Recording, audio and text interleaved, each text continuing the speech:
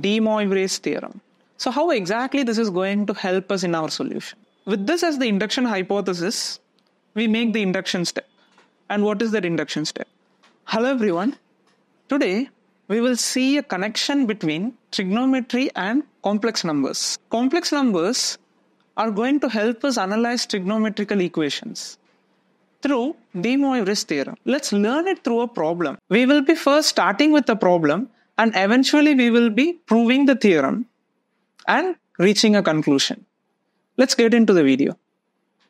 Here is the problem that we are going to solve today, and through which let's learn some application of complex numbers in trigonometry. It's given that a plus b plus c is a multiple of pi and x, y, z are real numbers such that x sin a plus y sin b plus z sin c equals 0. And similarly, x square sin 2a plus y square sin 2b plus z square sin 2c equals 0. We have to now prove the general result for power n and the angle multiplied by n. So this might be difficult to handle using expansions of sin n. We know the expansion of sin na is a very complicated expression, and even the derivation of that is done using complex numbers. So in order to analyze this in a better way, we need some tool that takes the power of a certain variable to trigonometric multiple of angle.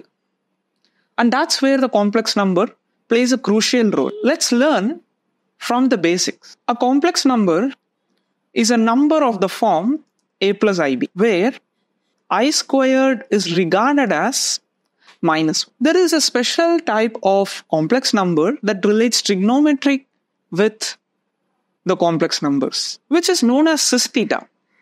What is cis theta? It is cos theta plus I sin theta. Now this is where trigonometry comes into picture, and let's look into a beautiful property of cis theta. Consider cis theta 1 multiplied with cis theta 2. This gives us cos theta 1 plus I sin theta 1 multiplied with cos theta 2 plus I sin theta 2. Let's expand the RHS to get cos theta 1 cos theta 2 minus sin theta 1 sin theta 2. Minus is as a result of I squared plus I times cos theta 1 sin theta 2 plus sin theta 1 cos theta 2. Just use distributive law to expand the RHS, and you will see that cos theta 1 cos theta 2 minus sin theta 1 sin theta 2 simplifies to cos of theta 1 plus theta 2. Angle when added, after which the cosine is taken, plus I times of sin theta 1 plus theta 2. But as per our convention, this turns out to be cis theta 1 plus theta 2, because cis theta is nothing but cos theta plus I sin. So hence, when cis thetas are multiplied, the result is that the angles are getting added. So this is actually very useful result, as you will see, because multiplication makes it more complex looking, right? So this is not that complex. It's very simple. The addition is very simple. Suppose if you take theta 1 equal to theta 2 equal theta, then we get cis theta the whole square equals cis 2 theta. Now let's multiply cis theta on both sides. Cis theta and cis theta on both sides. And again, cis of angles getting multiplied is same as cis of the angles getting added. The angles are added inside to get 2 theta plus theta, which is 3 theta, and cis theta whole square times cis theta is nothing but cis theta raised to the power of 3. So by induction, we can easily prove that cis theta whole power n equals cis of n theta. And that is something that we want, because in the question, we know that the raised to the power, because in the question, we know that when the power is raised, the angle in the sign is getting multiplied by n. So this helps in that conversion from exponent to multiplication with angle. And this is true for all n in natural numbers. But actually one can extend this to all n in integers by this simple logic that cis theta into cis minus theta equals cis 0, which is 1. And one can go ahead with integers for the value of. But let's stick to natural numbers for this question, and we call this formula as de Moivre's theorem. So how exactly this is going to help us in our solution? In our solution, we need sine theta terms. So sine theta can be separated from cis theta by considering its imaginary part. That is, imaginary part of cis theta equals sine theta. And let's use this fact in the question. Let me paste the question again. So here is the question. Let's assume some basic facts before proceeding with the solution. That is, let P be equal to x sine A. Remember that x is a real number, or rather I will take P to be, let's assume P equal to x cis A, cis of the angle A. So let's recall that x is a real number and P is a complex number, and Q equals y cis B and R equals Z cis C. It's pretty clear according to the question that imaginary part of P plus Q plus R equals 0, because its imaginary part is nothing but x sine A plus y sine B plus Z sine C. And also that imaginary part of P square plus Q square plus R square is 0. This is due to de Moivre's theorem, that when you square P, you get x square times cis A the whole square, but cis A the whole square is nothing but cis 2A. Thus, you get, when imaginary part is separated, you get x square sine 2A as a term for P square, and similarly y square sine 2B as the term for Q square, and z square sine 2C as the term for R square.